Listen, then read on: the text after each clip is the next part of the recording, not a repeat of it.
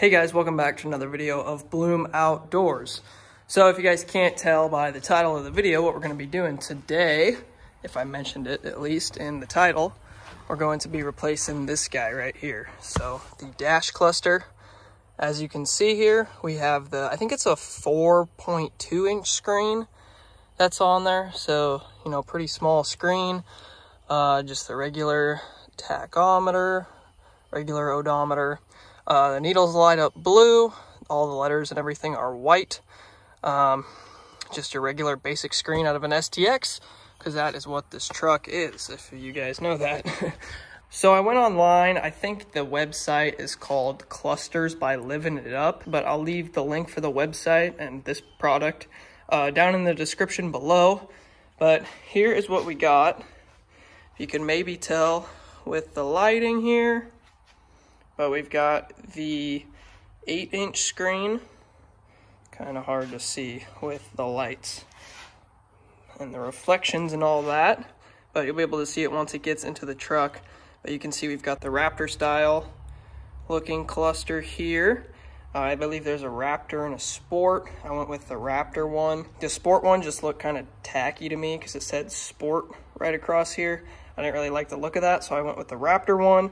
I also got the blue needles, and I had him do a red tint behind all of the numbers there. I believe you get it in Lariats and above. I guess I'm not positive on that, but I know it's on the higher end trim trucks, so it's definitely an upgrade for the truck. Should also mention this was roughly $900 for this exact setup right here. So like I said, I went with the Raptor style package. I had him do black rings right around here. He asked if I wanted black or chrome. Went with the black ones, trying to get rid of all the chrome stuff on and in the truck. Not a big fan of that. And then the red tint behind the letters and numbers, and then the blue needles, just the standard needles. So you can upgrade and get the red needles, but I think that was another $50 upcharge. And I kind of like the offset look of the blue needle with the red lettering. The only thing he did tell me with it is you can see the red in the kilometers there. He said that will clash with the red tint behind the numbers there, because I think it's more of a lighter red tint that he uses for, you know, behind the numbers and stuff versus his darker red. So he said it will kind of clash a little bit, but I don't really care that much. I still think it'll look pretty cool. I saw some pictures on the website of what it looked like, and I think it looks pretty good. So there in the light, you guys can kind of see what it looks like there with the bigger 8-inch screen instead of the, I think it's 4.2 inch that I've got in there right now. Here's the old one again, show you again for comparison, the 4.2 inch. So this new one is basically gonna go all the way over here and all the way up and everything. So it should be digital, fuel gauge, all that kind of stuff. So all of these regular gauges up here should be digital. So first thing we'll do is get this guy popped off. So we'll grab the little plastic trim removal tool. Okay, much better, there we go. Got this popped off of here. We don't want those wires stuck on that. There we go, much better. Now, as you can see, this is one of the screws there that holds this whole thing in place. Okay, yep, 7mm bolts for that. Long extension. So zip those right out of there.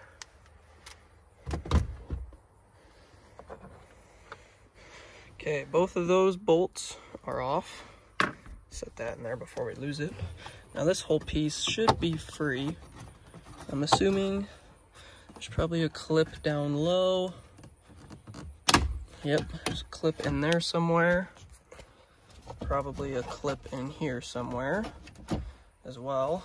Now, as you can maybe see here, maybe not, this piece is pretty much free here.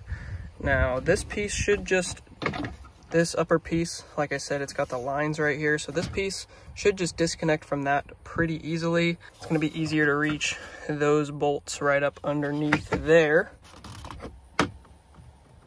Okay, maybe I can do it with one hand, even though I'm sure you guys have a really bad angle. There we go. Okay, that's disconnected. Now this piece should just come up over the top, just like that. Okay, there we go. That piece is now out. Easy enough. Now, there should be the bolt there. Yeah, because you see this piece here is still connected by that leather stuff in there.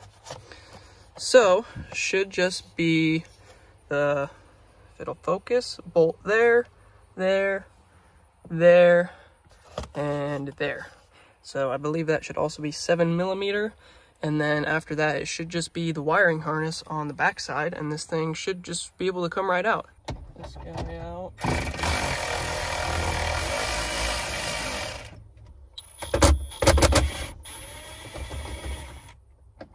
Okay, the bolts are out of here. So as you can see, we should be open on all sides now. If you can maybe see that. So this thing should just be loose in here. Yeah, and you can see it's loose and free to move out. I gotta get to the wiring harness on the back side. Got that one disconnected. And that's it. Tight squeeze. Wedge it through there. Sweet. Not sure what you can see or not, but as you can tell, the old one is now out. Something I did notice too, on the back of the new one and the back of this one, there's two connectors, what looks like, for wires to go into. Looks like you only use this one with like the plugs coming out of it. So it'd be the one on your right side when you are like in the truck. And there's just one plug back here too. So then, as you can see, this is what it looks like with nothing in there. So here again is what the old one looks like. And then, like I was telling you, you only use that wire connector right there with the wires sticking out of it. That's what the wires like going into it, I guess, or the pins going in, but I guess you don't use that one. Now we can compare them side by side here so you guys can see the difference. Lighting is not the best, but it'll have to do. So as you can see, the difference of your RPM gauge, what that looks like. So again, the STX versus the Raptor style one.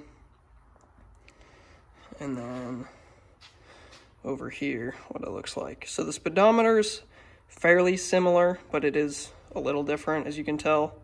This one gives you all the 10s and 30s, the odd ones in there. This one doesn't. Then also you can tell here too, this one has the gauges up top where this one does not, so it's going to be fully digital. It's going to be fully digital on it. Also this one, you see your drive settings, you know, your park, reverse, neutral, drive. This one does not have that on it, so it must be the fully digital one right there also as well. And then I know with this one, when you want your what gear you're in to appear, and that'll pop up on the right side of the screen there. And then on this one, it should pop up in this section right there. So anyways, that's a little side-by-side comparison. One thing I noticed too is it looks like this one's like deeper in. Not really sure why. So then here is like the backs, I guess. This is the one that came out of the truck. This is the new one here. So as you can see, it's the same kind of wiring thing where this is supposed to have pins go into it. Same thing here, so those weren't used. And then you've got the one there and the one there. So that should just be all we plug in, and then just, you know, screw stuff in and hope it works. Okay, nice. So anyways, I'm filming with my phone and it overheated. So you guys missed me putting this in. Anyways, it was a tight squeeze to get this thing in because this one is a little deeper than the other one that was in there, probably because there's more electronics behind it instead of just the gauges and stuff, I guess. I don't really know. Anyways, it's a little deeper, so it's a little harder to get this one put in place. I got the wiring hooked up. I tested it out. It did work. The needles are blue and the numbers and stuff light up red. Everything on the screen works. So I'm just going to go ahead and get the rest of the trim put back on. I got the screws in already too. So I'm going to go ahead and get the rest of the trim put back on, get this piece put up, and then I'll end up showing you guys the final product. Getting this stuff put back on should be fairly easy. Just grab that piece right there, put it on top, snap it back in, get the 2 screws put in right down here, and then just go ahead and put this piece back up and snap it in place. So overall, so far, it's taken me like 15 minutes. So super easy. And I've been talking to you guys for like at least 5 of the minutes. So very easy to do this. All right, guys, everything is put back together here. As you can tell, all the panels are in and everything. And we have got this new cluster installed. As you can see, the black circles in there. Excuse the wind noise. But anyways, you can see that it is put in here. So we'll go ahead and turn the key, and it is going to give the door ajar message because I have both the doors open, just so you know. So get the key in and turn it. So this is not turning the truck on. The only thing I noticed too is right away when you turn it on, then it shows, you know, the Ford thing pop up right away, and it seems to only be that same like 4-inch thing. It doesn't go across the whole screen, but I'm not sure exactly what, you know, the Raptors and Platinums and that kind of stuff do. I don't really know if they come across the whole screen or if it's the same kind of thing or what it does. But anyways, just to show you guys here what it looks like. So you can see the different in reds. So as you can see, he put in this darker red up here so you can see what he was talking about, how it kind of clashes with the light red, which it kind of does, but that's not his fault for doing that. That's my fault if you want to blame it on someone, because I told him to go ahead and put it in because that's the way I wanted it. But one thing I'm noticing too is the dashes right above the numbers and stuff. Those are still white. I thought those were going to be red, but they're not. And then I kept the blue needles because I like the look of that. And then just to show you guys, you've got all your different settings here. You can configure this stuff however you want. As you guys know, if you have messed with these before, you've got all this kinds of stuff. My view over here, you got all your trips, fuel economy. It's going to say 0 because I just got this thing plugged in and it doesn't transfer the data from the old one onto the new one.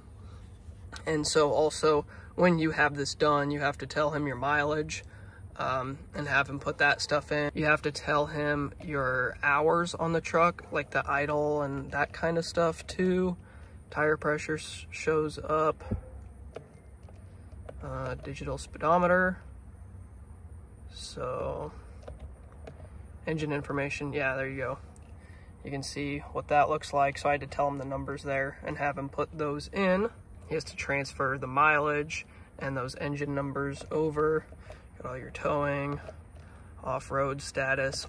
See, my old cluster had all the same stuff here as well.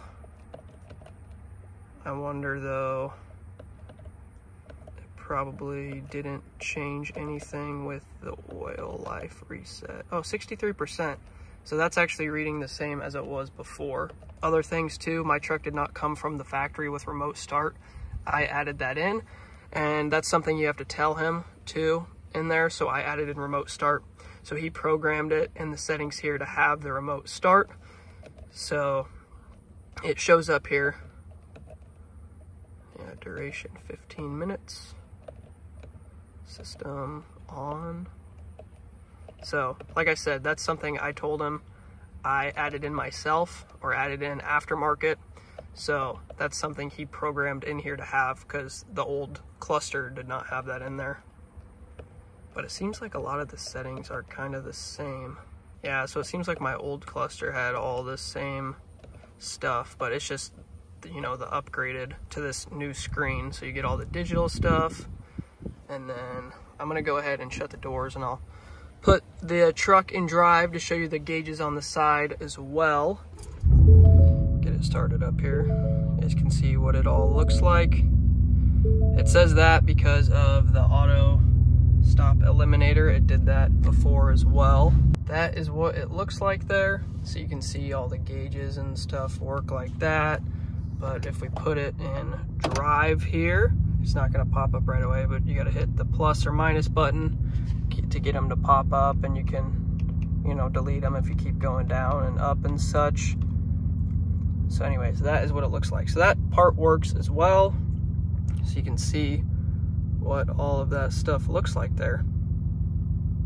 So just checking to make sure it works, and it looks like it does. So anyways, though, I think that's pretty much going to be about it for this video. If you guys have any questions, comments, concerns, anything like that, go ahead, drop it down in the comments below and let me know. Also, let me know what you guys think about the new cluster. I think it is pretty sweet, do have to say so myself. And like I said, the install is very easy. Does not take long at all to do. But that's pretty much going to be about it for the video. Link for this product will be down in the description below. If you have anything else, drop it down in the comments. But other than that, thanks for watching another video of Bloom Outdoors. Don't forget to like, comment, and subscribe, and I will catch you guys next time.